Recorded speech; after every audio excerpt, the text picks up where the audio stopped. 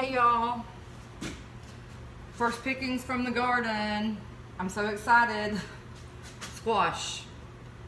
I do can squash as well, but we got three squash, first ones. Got them out of the garden yesterday, so I've got to fry squash. I've been waiting all winter for fresh vegetables. So, and just a real quick cap on that, let me turn this ready to be getting warm. Very quick about squash. These when they get this fat, see how fat that is? When they get that fat, they have a lot of seeds in them, so you really don't want to can those. You need them a little bit smaller than that, or you need the seedless. So I'm gonna fry these. I'm gonna do that whether they're full of seeds or not. The first pickings of squash out of the garden are gonna get fried every year because I love them, and they are going to be served with either some cornbread or hoe cake.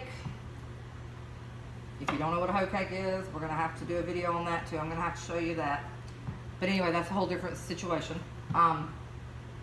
Either cornbread and a hoe cake, and preferably some sliced tomato, sliced cucumber, fresh out of the garden. I don't have any yet though. I have little baby cucumbers on there like this, but they're not ready. So anyhow, with these fried ones, you wanna, I always take off this very first layer of tough skin just because you can so fry that and eat it. It's not a big deal. But I like to take them off. I like to kind of see the thickness of that. Slice them about that thick. And it's just like everything else, y'all. Cooking is meant to be fun and enjoy it. Some people do their squash in a flour. I personally prefer cornmeal. I normally will add just a little bit, like a teaspoon, depending on how much cornmeal I'm using. I'll add just a little bit of, my mind went completely blank, y'all. Cornstarch, a little bit of cornstarch, and but all that does is gives them an extra crispy. Really just some self-rising, either cornmeal or flour, whichever's your preference. The difference is going to be, as you know, the cornmeal is going to be a little bit grainier, which I personally like that because I love cornbread. If I can get the fresh cornmeal from a crisp meal, I do. Y'all, it don't make no better cornbread than that. So if you ever have an opportunity to visit a crisp meal, or if you run up on a store, an old-timey store that sells the fresh cornmeal, that's the way to go. Okay, but today we're gonna fry these up in just some cornmeal, salt, pepper.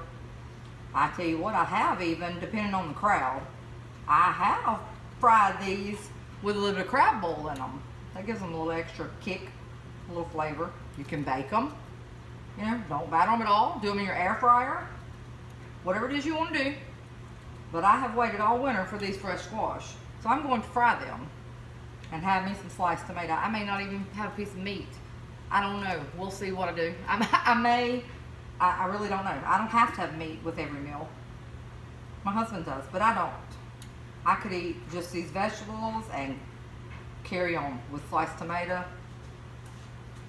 You know? I do need the cornbread to go with them though. So, but probably, I think it's going to just be me and him today. So, I'll probably do what I call a cornbread fritter. If you don't know what that is, it's cornmeal batter, like you're going to make a pan of cornbread, and you pour a little bit up like a pancake, and you fry it. You don't, again, use grease, use olive oil, whatever you want to do. Make sure it's not that wood. I'm still dealing with this cutting board issue, y'all. Anyway, I have my cornmeal in a Ziploc bag with my salt and pepper. You see, I put all those in there, shake it about, and I'm going to fry it. I think my grease is hot. But anyway, the cornbread fritter. I have to do a video on that, I guess, one day. All it is, cornbread batter, like you're gonna make a funnel of cornbread. And should have used a bigger skillet, I think. But anyway, like you're going to make cornbread and pour it up in a little round, just a little skillet, and do it like that. Fry it, flip it, and that's cornbread fritter.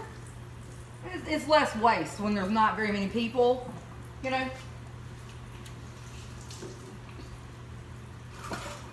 So usually when it's just me or 2 or 3 of us or whatever. At my house, you never know with the kids, grandkids, nieces, nephews. You don't never know who's gonna pop in. But if it's just us, I'll do a cornbread fritter.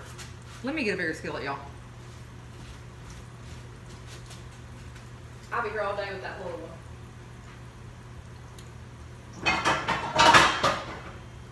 Let's do this one.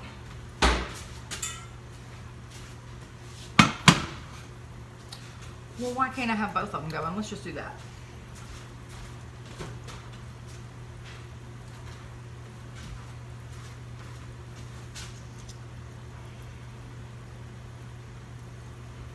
Ooh. Another jar of olive oil. Got out. But I don't want to drown them in it, you know. I just want them to fry. And again, you can do this in the oven. I prefer them stovetop.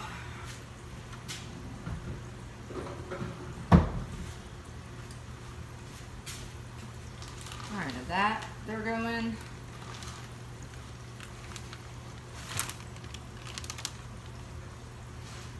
And I was trying to tell y'all the difference, wasn't I? I'm sorry, I got turned around. Cornmeal versus flour. The cornmeal is gonna be gritty, you know, like more like a cornbread, and I like that. And the flour is gonna give it more of a I don't know how to explain it. It's gonna be thicker. It's not gonna be gritty like sandy or whatever. But I don't think they stay crispy as long in that flour. I really don't. I prefer them like this. And we're gonna let those fry. See what they look like, y'all? They're bubbling. Aren't those pretty? I'm anxious to see what y'all do with them. You're gonna have to send me some videos. Get in your kitchen. Get in your kitchen. Cook up something, fry up something. Whatever your choice is, whatever you like. And send it to me. I want to see what y'all are doing in your kitchen to have fun. All right. Till next time.